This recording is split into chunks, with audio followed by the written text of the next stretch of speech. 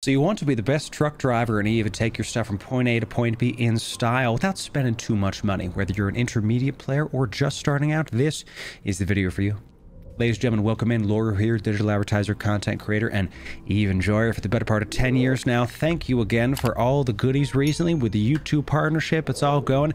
My Halloween costume is coming in nice. I cannot be stopped.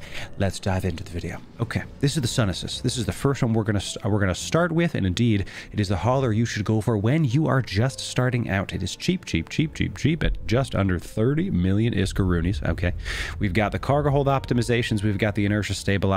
We've got the expanded Cargohold 2s. You can put what you want on the highs and the lows. Quite frankly, you're going to die if someone targets you anyway. I would just stick with this. All the fits that we're going to talk about in this video are going to be in the description, so don't feel like you have to, pause and write stuff down. Go into the description, get the stuff you need. Thank you very much. So this is when you're just starting out, the one you should be going after, right? But this is not very slippery and can be easy to find, easy to take down all that stuff. This is the next hauler you want to go into. It is the Stratios. It is commonly understood that the Sisters of Eve ships are quite nice. It is one of my favorite kind of ships, and the Stratios is the next starting hauler you want to be going into because it fits the Covert Ops Cloak. You don't necessarily need the inertial stabilizers. Maybe if you fit it with it, you can get it sub 2-second align time, but this one is going to have about 3,000 M3 comparatively to the Sunesis, which had, I think it was like 1,300, so you get a nice boost, not double, but almost there. For a decent chunk more ISK, but the Stratios is a very diverse ship. You can use it for a wide variety of things, Sisters of Eve style. So, and you'll notice the highs and lows, or excuse me, highs and mids are not finished, filled out. That's because, again, there's not a lot you can really put in here that's going to really change the fact you're just moving stuff from point A to point B. Get your cargo hold optimizations, get your Covert Ops Cloak, get you some expanded cargo holds, move your things. Both of these ships are going to be able to move your blueprints, your skill books, your scanning items, right? Anything that you get that is lower on the capacity and gets you some money, okay? You're not going to necessarily be able to move a bunch of big items in this, hence why it is the starting out hauler, okay? The final starting hauler that you want to get if you're new to the game and all that good stuff is the Inertial. Okay, this is something that I have, and there's a bunch of different race-specific ships. Just get your T1 hauler. This is it. This fit is going to take 20k M3 with this good stuff I have coming here. Let me give you the fit right here. It's also got a sub 10-second align time, so you don't want the micro warp drive trick, afterburning trick, whatever it is. So I just have some tank on there to discourage some of the smaller gankers, but you're going to die in this if somebody actually wants to take you out. It's one of the reasons why I'm not using this. Is a fit I used for a long time. I never got killed in it somehow, but I used this fit on the Inertial for a long time. You can actually get up to 40,000 M3 with a bunch of expanded cargo holds, as well as the medium optimizations in the rig slots are going to pump this up to 40. So you don't ever really want to take this much stuff out. Gankers will hit you when they cargo scan and see your cargo hold is above about 100 million. About 100 million is when gankers start to like break even. So that's the thinking there. You're never actually going to want to take out 40,000 worth of 40,000 filled of stuff. Instead, closer to 19, 15, that's kind of where I like to sit, and then I take my stuff to Jitta. So it's worth noting that these are the you're new to the game fits. The Sunesis is alpha friendly. So if you've got a alpha alt, this is the kind of hauling ship you want to go get your skill books and those light items with a very quick 2-second align time. Okay, so those are the best starting out ships. So what do you do if you're an established player and you're like, I have stuff I want to move around, I don't know what the heck to do? Enter in the Tier 2 haulers. This is our Viator. We're going to have entire videos dedicated to the Viator and the Octator coming up, so sub for that. Suffice it to say, what you're going to use these for, there's two types of T2 haulers. There is the Blockade Runner, which are quick, slippery, and when I say quick, let me show you what I mean. We got 9 AU on the warp speed. That's with the hyperspatial velocity optimizers.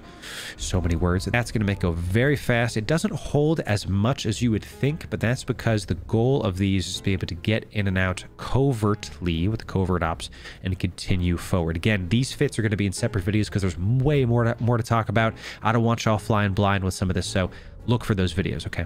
Viator is slippery and is cloaked, okay? Then we're going to have the Octator. All right, the Octator is very different from the Viator in that it is tanky and has a massive amount of cargo space.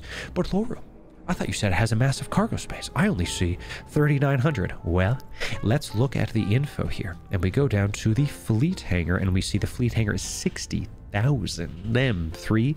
You're going to move all the things you need with this, okay? Get all the things, load it up into the Occutor, pop your tank. You got quite the big booty in this one. Again, entire video coming on this one coming up, so go sub for that, okay? So the two differences are Occutor, the deep space transport ships, and again, if you want to use a different race ship, that's fine. These are meant to be bulky, tanky, and have a big cargo space. The Viator is going to be slippery, not so tanky, cloak, and fast. Okay, very speedy. Okay, there's one more ship that I want to talk to you about that is like the best ship for scenarios, and that's the Bowhead. Okay, the Bowhead is not something I can fly on this character. It is a capital ship, and it is meant to carry ships. It is a hauling ship meant for ship carrying. Okay, say that 10 times fast. We've got 1,000,006 M3 in the ship maintenance bay. This is meant for, you can take a Marauder. I believe you can fit 2 Marauders in there at once, depending on the Marauder. I think Marauder plus stuff. You can fit multiple battleships, crap ton of cruisers, crap ton of frigates, all that good stuff. Okay, so that's the Bowhead. Some honorable mentions in there on the Galente side as we come to the end of this video. And before we dive into that, I just want to say thanks. If you're here, this is the secret callout section of this video. Hashtag put in the comments secret callout gang if you made it this far into a Loru Gaming video. We hit 1,500 subs recently, also YouTube partner, and we got our membership button, our join button. That's below. Click it if you want to support me. You know, if you know what a Twitch sub is, that's this. It helps me out a lot. Okay, depending on when this video comes out as well, we're doing a YouTube partnership live stream celebration. Check that out. If you missed it, no problem. We're going to do more. Sub to the channel, join the channel. Thank you very much. Remember, if you are this far into the video, I want to know about you. I want to know that you're enjoying the content this much.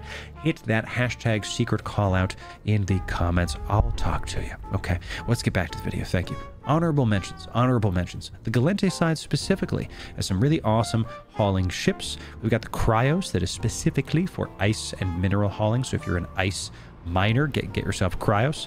The Epithal is the staple for planetary interaction, money and stuff, the PI. So get yourself an Epithal if that's what you want. And then you're going to have a Miasmos for just general ore hauling, not focused on ice. Instead, just has the ore hauling. We actually have one in here that we're going to be showing off in a future video as well. Okay. We didn't talk about any of the big freighters. These are just massive cargo spaces, and the jump freighters, these are massive cargo spaces. They can jump to Sinos that other characters liked. These are really for advanced players, quite frankly, and I don't really want to talk about them. So there's more to it than that. There'll be future videos, and that is what is going to be the segue here. More videos are about to come up at the end of this video. If you enjoyed, make sure you like, comment, and subscribe. We'll see you in the future video. Thanks very much.